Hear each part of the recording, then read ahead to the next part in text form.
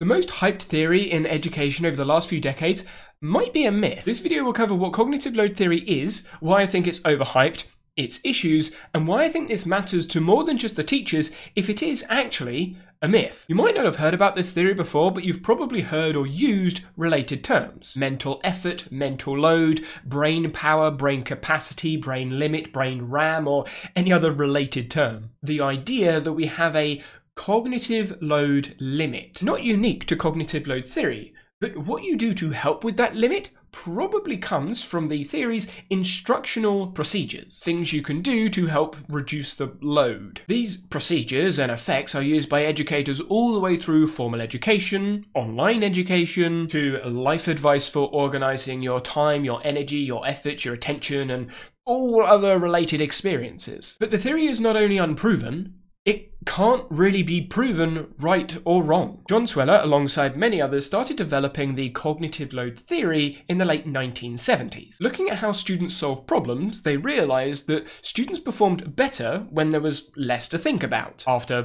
plenty of experiments, they noticed particular patterns in performance. They suggested these patterns were due to certain effects, then suggested instructional procedures to utilise the effects for better performance, emphasising the effects work when they are considered together, not separate. However, there needed to be some explanation for all of this. By the end of the 1980s, cognitive load referred to demands on working memory, storage, and processing. And that cognitive load was built up of two main types: intrinsic and extraneous load. People or students problem solving would use what was called means-ends analysis, holding the problem, the desired goals, sub-goals, and any other related information in working memory. All of that together resulted in a cognitive load. By removing the goal, so goal-free problems, or removing parts of the problem, so worked out examples, you could reduce the cognitive load. That was referred to as reducing extraneous load. The split attention and modality effects were discussed early on. Mentally integrating lots of information is harder when it's spread out either by distance or time. So by decreasing the information distance, so putting a text explanation next to a diagram would make things easier, lowering the cognitive load. The modality effect is essentially the same thing, except it doesn't have to be the same type of information.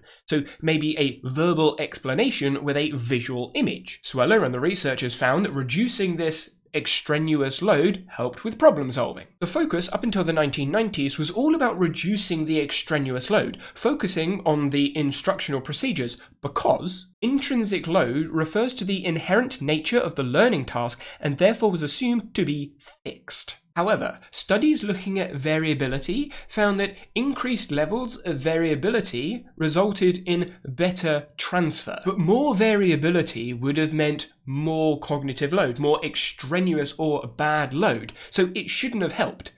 But it did. This is where germane load was introduced to the theory, or a good version of cognitive load, as it were. But the need to introduce this new type of load wasn't the only issue with the original theory. Reducing split attention doesn't always work. In fact, a split attention effect only occurs when different sources of information are unintelligible in isolation and therefore need to be mentally integrated. However, some information can be understood in isolation. After more testing, they introduced the redundancy effect and expertise reversal effect. If information says the same thing or is already known by the learner or an individual, then it is somewhat redundant and is extraneous load or bad load. But not always. The instructional procedures and design should match the levels of expertise for each individual with variation.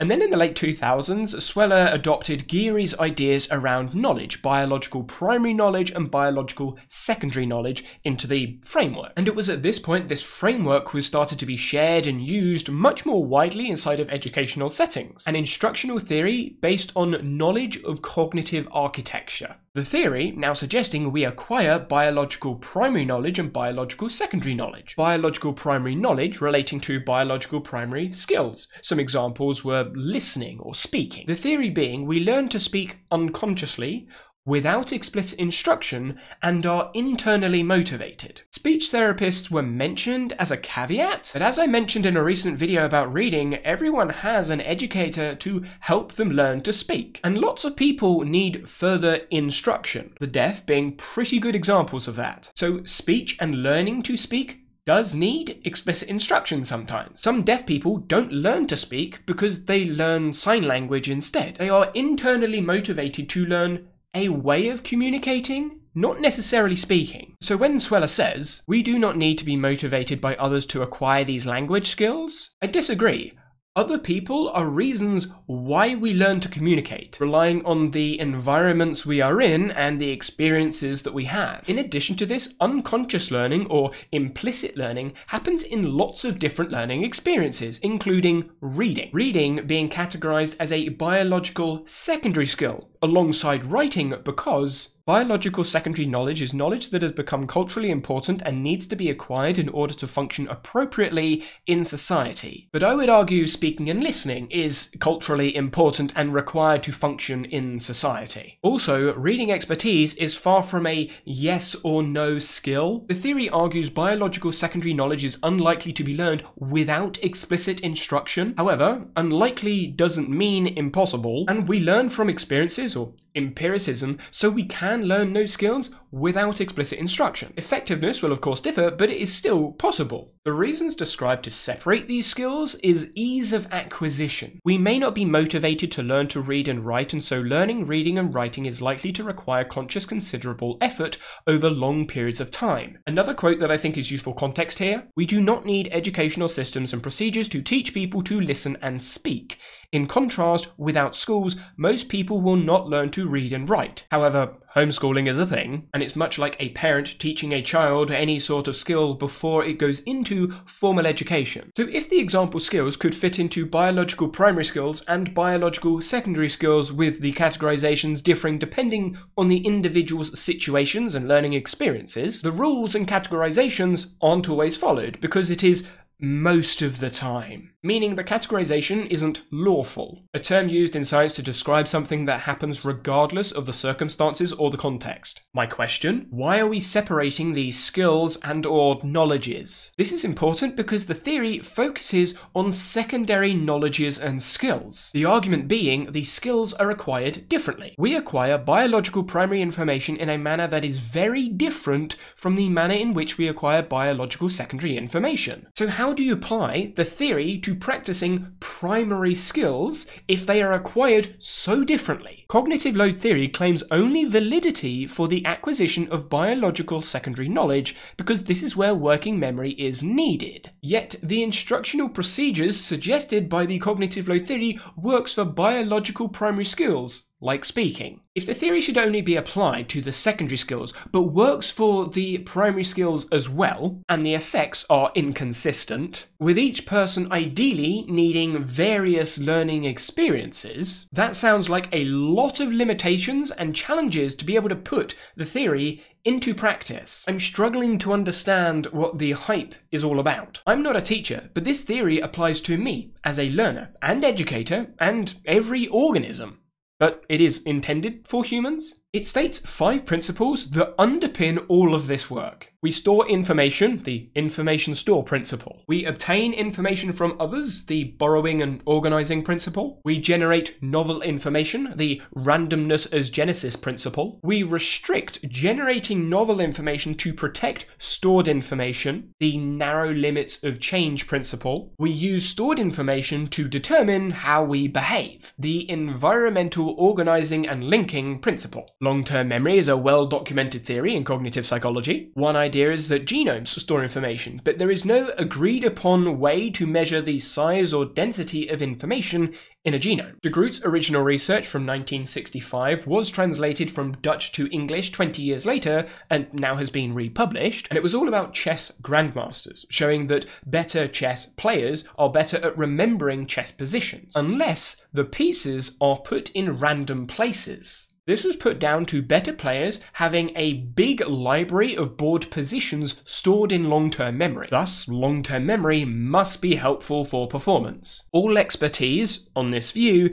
is determined by what is stored in the long-term memory. But I'm not sure how that applies to reading, though. Only memorizing sight words is potentially dangerous, as I mentioned in the previous video. Remembering things is obviously important, but what and where it is stored is a question that can't really be answered. We can't take out a long-term memory store and see what's in it or where it even is. It's all in theory. Borrowing or acquiring information from others is also improvable. Borrow suggests we can give it back, which obviously we can't, but acquire suggests other people have a store that we gain access to somehow to make a copy of. The theory suggesting we make a copy then reorganize it, but if we have access to their store, an expert store, why don't we just copy it? In the case of chess, that would make life far easier. Swellow references Bandura's social learning theory here. We learn from others, which is also learning from experiences, empiricism. But Bandura's theory is built around observation, not explicit instruction. Again, this challenges the ideas around biological primary and secondary skills, because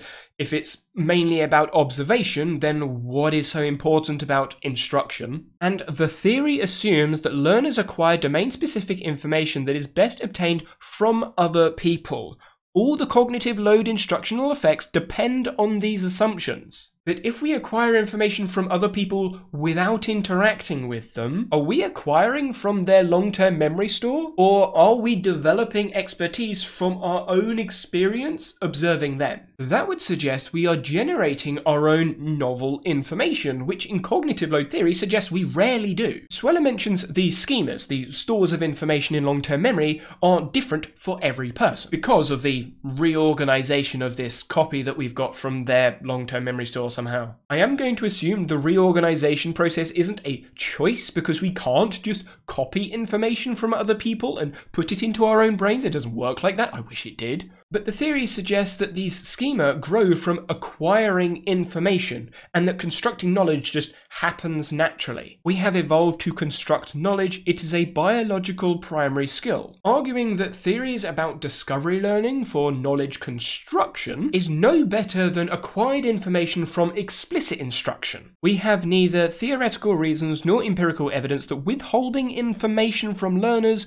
results in better learning. However, desirable difficulty is exactly that. Experts and novices requiring different levels of problems which are adjusted by withholding information. The worked example effect they even start with is an example of this. Unless I'm missing something, they have done the empirical research and got the data with support that they said no one has done. With this framework being built from natural processes, many of the ideas come from things like evolution. However, there isn't really a distinction between information and knowledge, or what different knowledge is, apart from the biological primary and secondary categorizations. The third principle, the randomness as genesis principle, talks about generating novel information. If the novel information is useful, then it is stored. And that's much like the borrowed and organizing principle.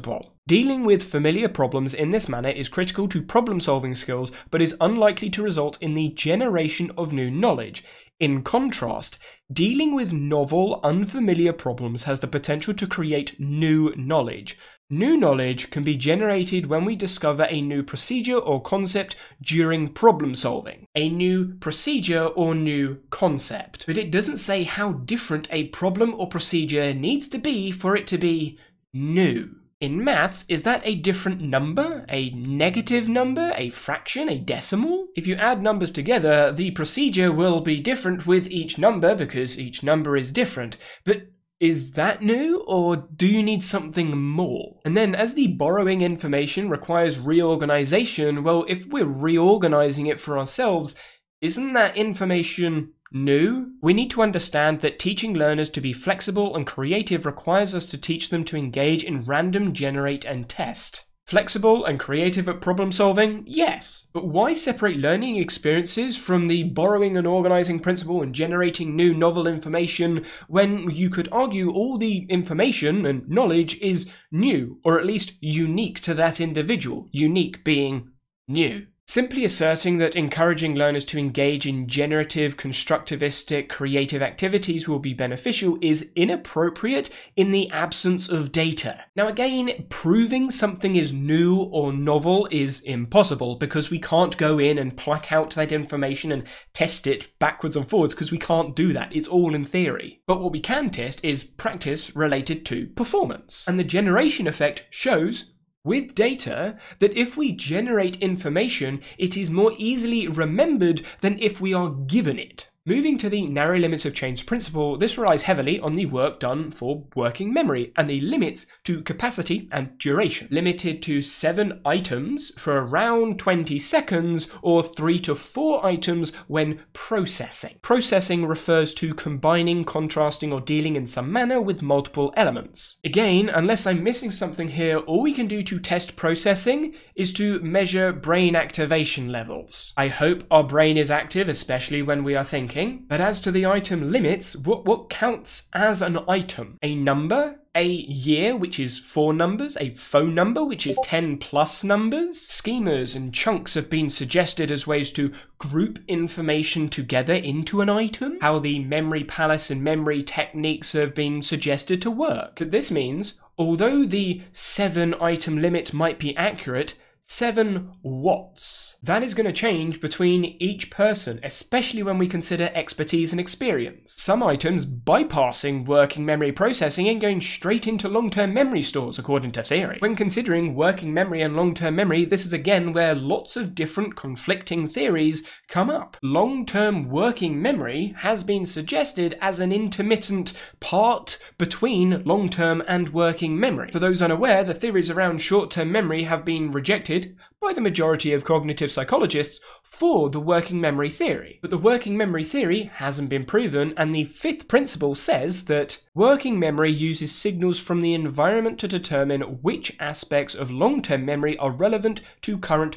processing, linking and organizing information from the current environment to current thinking. Whether that is in working memory, long-term working memory, or something else, is unknown and unproven. But whatever this thing is, it must be different from what they're using as working memory because there are no known limits to the amount of organized information held in long-term memory that can be cued by appropriate environmental signals. So assuming information is stored, we don't know what, when, or how specific the information stored is. We can't measure specifics about where it comes from, only that it comes from our experiences. And item limits will actually vary on every individual case. And those item limits don't apply to cued information, which could be from prior knowledge or experiences in long-term memory, which obviously is going to change with each individual. That obviously is going to impact the experience of cognitive load, which is what this entire theory is built from. And this is where another term is really important to the theory, which is element interactivity. Again, unless I'm missing something, there's no specifics on what an element is or isn't, just that the more element interactivity, the higher the cognitive load,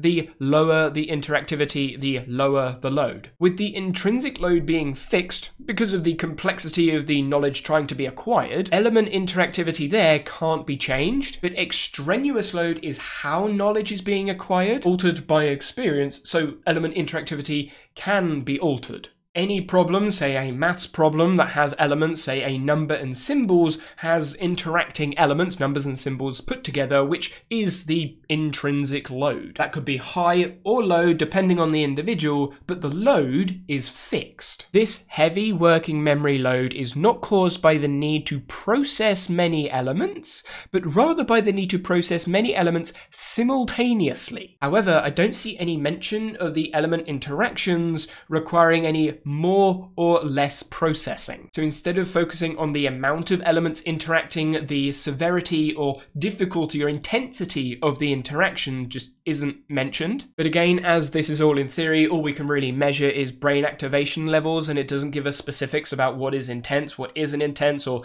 however many things are being interacting, because we just can't know. It's all theory. But the idea is these interactions is how we could explain understanding. The difference between knowing a correct symbol and knowing how to deal with an equation can be expressed entirely in element interactivity terms. Epistemology is the philosophical study of knowledge, and there are different views on what it means to understand something. But taking this view of element interactivity, further understanding consists of more information stored in long-term memory, thus understanding requiring more element interactivity. 3 times 4 is 12, but so is 4 add 4 add 4, and 6 times 2, etc, etc. I would personally say depth of understanding instead of level of element interactivity, but essentially, different practice has a different intrinsic cognitive load. Emphasis on practice. Practice is over time, not a snapshot. We all practice, and what that practice looks like is what the procedures, the instructional procedures, is all about. Variability in practice was one of the reasons mentioned earlier for Germain load to be introduced to the theory. Rather than just learning how to use an equation,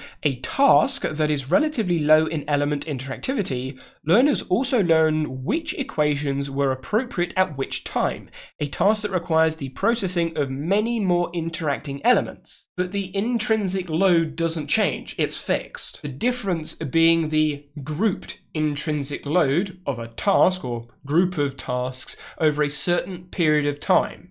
Practice. A practice session with higher variability having higher intrinsic load in comparison to another practice session. The isolated elements effect is also attributed to intrinsic load, not by task intrinsic load, but by the order in which you do those tasks. The students who were presented with the elements in isolated form first performed better on subsequent test problems, providing an example of the isolated elements effect. So making a task simpler ends in better performance. An observation found years before this theory: extraneous load is under the control of instructors, and so the interacting elements due to extraneous cognitive load can be reduced or eliminated by changing instructional procedures. Goal-free problems, or removing the goal, was one of those early effects mentioned. But as most problems don't actually meet the requirements for this effect to be effective, they suggest a different effect. It is demonstrated when students learn more by studying a problem and its solution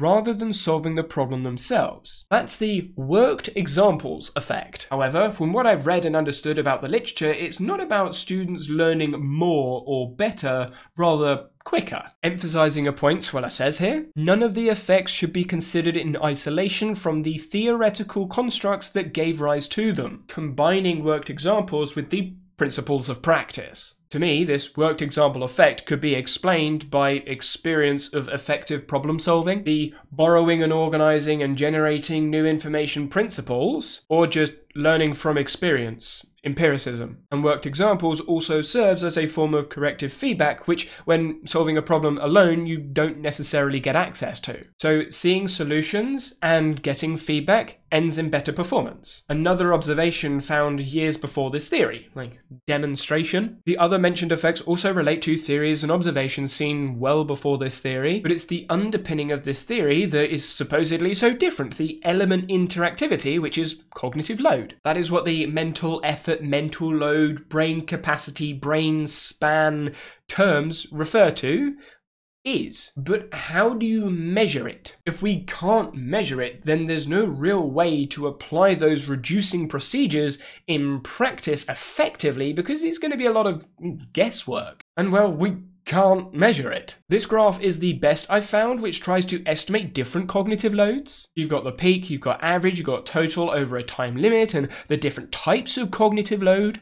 But this doesn't consider residual load, so the load before the task started, because we don't suddenly just start something, there is an experience before that. And more importantly, this is all based off of subjective questionnaires, Likert scales of 1 to 9, how hard was that? 1 to 9, was that a difficult task? Some have looked at different substitutes looking for efficiency, higher perceived mental effort and lower performance resulting in lower efficiency, and lower perceived mental effort but high performance resulting in higher efficiency. But the effort is still subjective and the performance is still going to be specific about the metrics measured for performance performance, which is what we naturally do when we're learning through practice anyway. So these instructional procedures from cognitive load theory built on cognitive architecture only work in very specific cases and can't be proven true or false. If a myth is misrepresentation of the truth or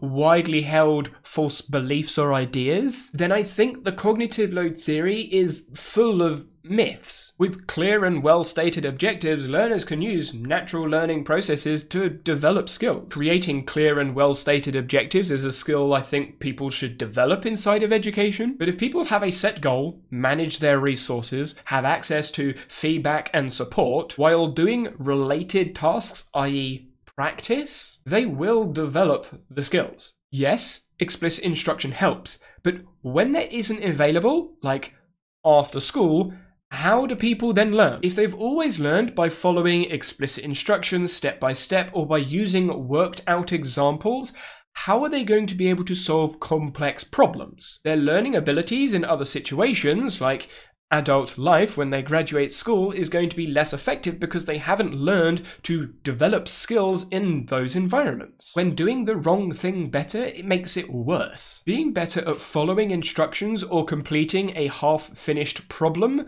can make you worse at completing or solving complex problems that you have to start from the beginning. For me, this means practice design is more important than instructional procedures, but I take an ecological approach to learning science, and if that's something that interests you, maybe take a look at this video, but I'd be interested to hear your thoughts about cognitive load theory in the comment section below.